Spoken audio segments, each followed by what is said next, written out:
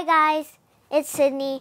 Today I'm going to be talking about little Pikachu babies and how they were made by me. Ready? Go!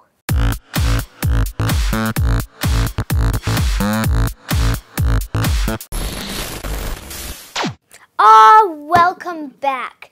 Today I'm going to tell you about baby Pikachus and how they were made.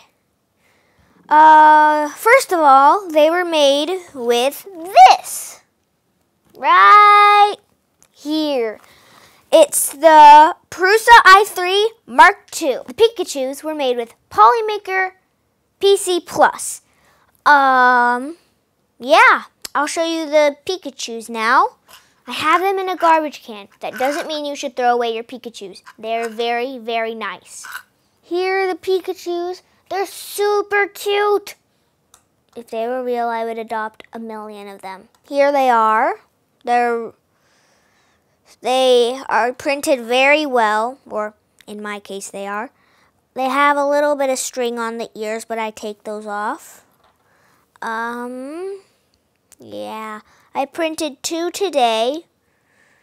The first one my dad called and guided me through, and then the second one I asked if I can make one, and then I made it all by myself. Woohoo! Right now I'm going to talk about how I started one of the Pikachus. First, I took off the Pikachu with something and I kind of banged it off. I picked it up and there was still something on the print bed.